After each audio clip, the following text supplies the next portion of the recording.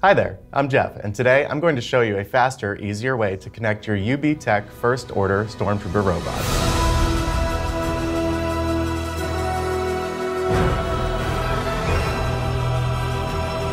The connection process has been redesigned as a simple step-by-step process that allows you to quickly set up your robot through a sequence of straightforward prompts. I'm excited to walk you through the updated app and what happens when you get your Stormtrooper up and running. Let's go ahead and get started.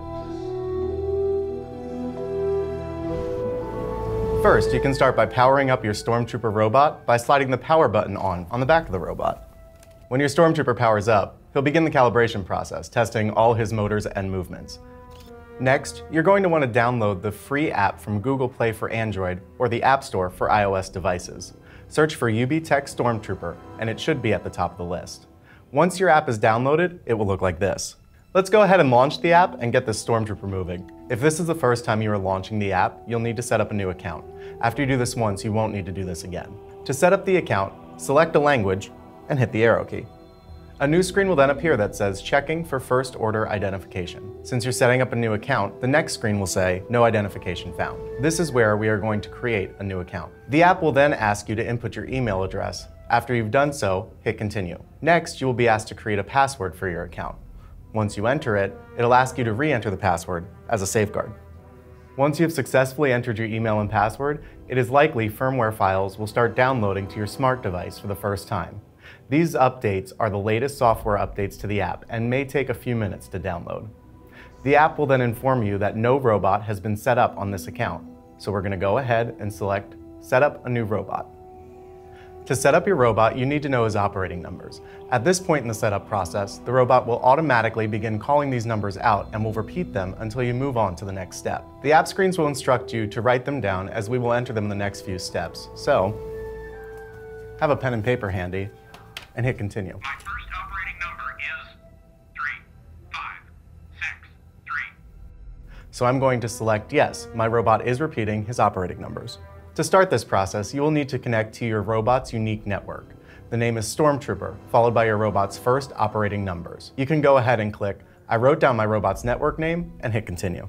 The Stormtrooper's unique network password is your robot's second operating number. My second operating number is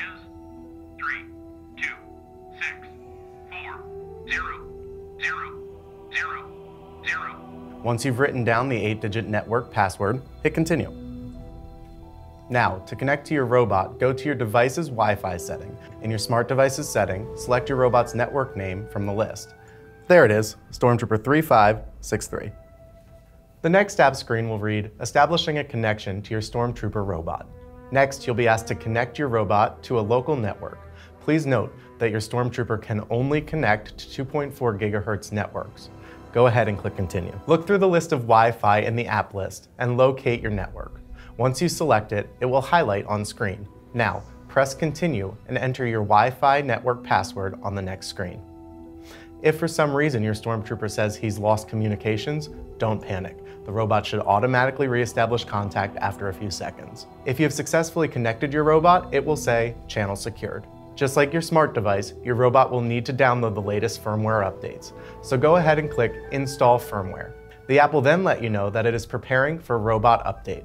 Again, this process will take a few minutes. In order to provide our customers with the latest and greatest app updates, the app will tell you that your robot is finalizing his updates and may reboot several times.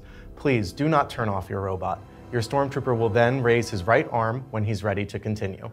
There he goes. My robot just raised his right arm. I'm going to hit continue.